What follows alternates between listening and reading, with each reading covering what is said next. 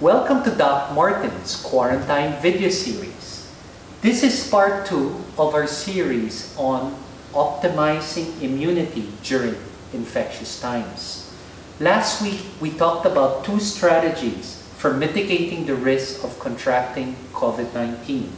We talked about the importance of physical distancing and social hygiene. If you missed last week's episode, click here.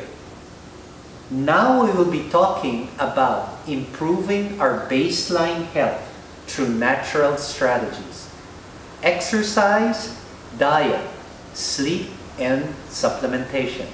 Let's get cracking! First, we're going to talk about the importance of sleep.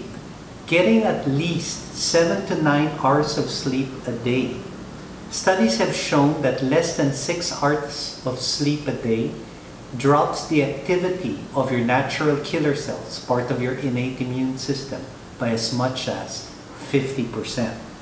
These cells play a crucial role in protecting your body from viruses, bacteria, and parasites. Healthy sleep also acts as an anti-inflammatory. I'm going to share with you simple tips for getting a good night's sleep. Number 1, set an alarm when it's time to go to bed. Most people will set an alarm when it's time to wake up, but you need to remind yourself to go to sleep. Set your air conditioner at the coolest possible temperature you can tolerate and use a thin blanket. Colder temperatures make it easier for your body to fall into deep sleep. Do not train your brain to be awake in bed. Do not watch television, play with your cell phone, read books, or do any activities in your bed. Your brain has to realize that when you're in your bed, it's time to sleep. Avoid stress. Stress causes inflammation and has been shown to shift you away from an effective immune system. There are simple ways of reducing stress. There are mindfulness-based stress reduction therapies. There is listening to relaxing music, and there is exercise. Exercise at least 150 minutes a week of moderate activity. This has been shown to improve our health and minimize cardiovascular disease, type 2 diabetes, and certain types of cancer by as much as 33%. Although some studies have shown a diminished immune response with certain types of exercises.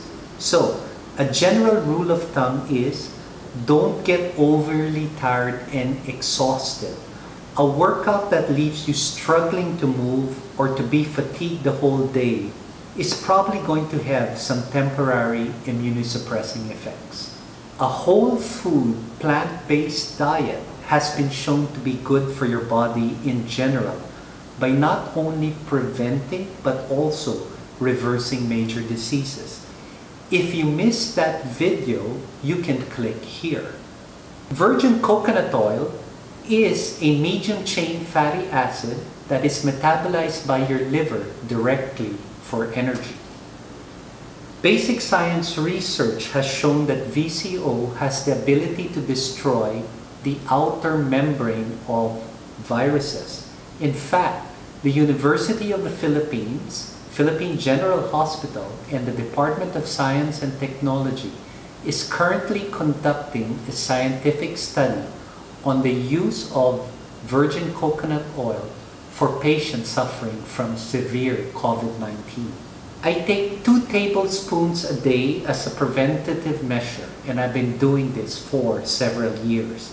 I sometimes blend it into my coffee, which makes for a healthier, smoother caffeine spike throughout the day. Now let's talk about supplementation for immunity. Vitamin D deficiency is directly related to acute respiratory distress syndrome and pneumonia, 2 classic features of COVID-19. In fact, in the longitudinal study on aging by the Ireland government, they feel that vitamin D supplementation has a role to play in protecting the elderly from COVID-19. There are studies published in the British Medical Journal by Bergman in 2012, which is a double-blinded, randomized clinically controlled trial, the highest form of scientific inquiry, and other studies in prestigious journals such as Nutrient 2013 and March 2020, talking about the importance of vitamin D and immunity in general and specifically in influenza related to COVID-19. This is because there are receptors in our immune cells for vitamin D, which means that it gains entry into the cell, goes into the nuclear membrane, and can affect epigenetic expression of both the innate and adaptive immune system. It is especially important to supplement with vitamin D when there is limited exposure to direct sunlight, like during ECQ when people are cocooning for prolonged periods of time, during rainy season in the tropics where there is a cloud cover, and during winter months in other countries. We're now going to talk about vitamin C.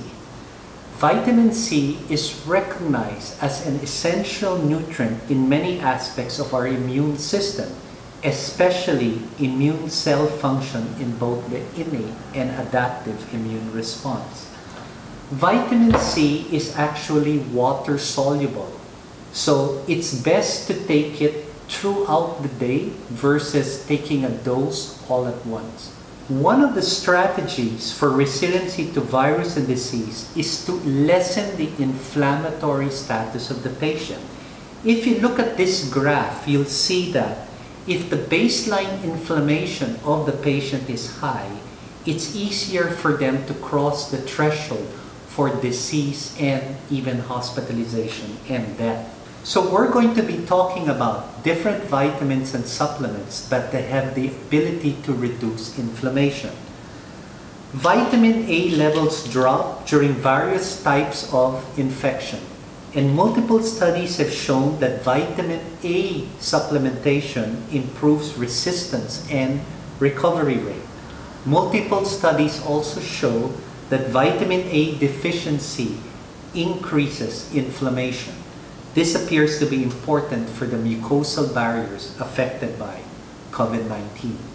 Other supplements that have been shown to lessen inflammation and thereby improve survivability to infection are resveratrol and curcumin or turmeric. Resveratrol is a component of red wine which is released by stress grapes that has been studied in a wide range of diseases, including cardiovascular disease and metabolic inflammatory processes. Turmeric, which is a relative of ginger, is a good source of curcumin or curcuminoids. They are well documented for its antiviral and anti-inflammatory activity. To summarize, social distancing and disinfection protocols are effective in preventing infections. Lifestyle changes can have a dramatic impact in your overall health and well-being. Sleep at least 7 to 9 hours a day. Exercise at least 150 minutes a week. Diet is important. A whole food plant-based diet can help minimize inflammation and improve your immune function. Avoiding excessive sugar and alcohol intake has also been shown to be helpful for the same reasons. Supplementation may help improve immune function and minimize inflammation. These are important considerations in increasing your resiliency towards disease. The key supplements are as follows. Vitamin D. Take 5 to 10,000 international units a day. Vitamin A. Take 5 to 10,000 international units a day. Vitamin C. It's advised that you take 1 gram a day, but at different times. These supplements help minimize inflammation in your body. Resveratrol. Take 2 to 400 milligrams 2 to 3 times a day, and curcumin, take 500 milligrams 3 to 4 times a day. I hope you found this series helpful. Please stay healthy, happy, and safe, always. This is Doc Martin saying, every day, in every way, you are getting better and better.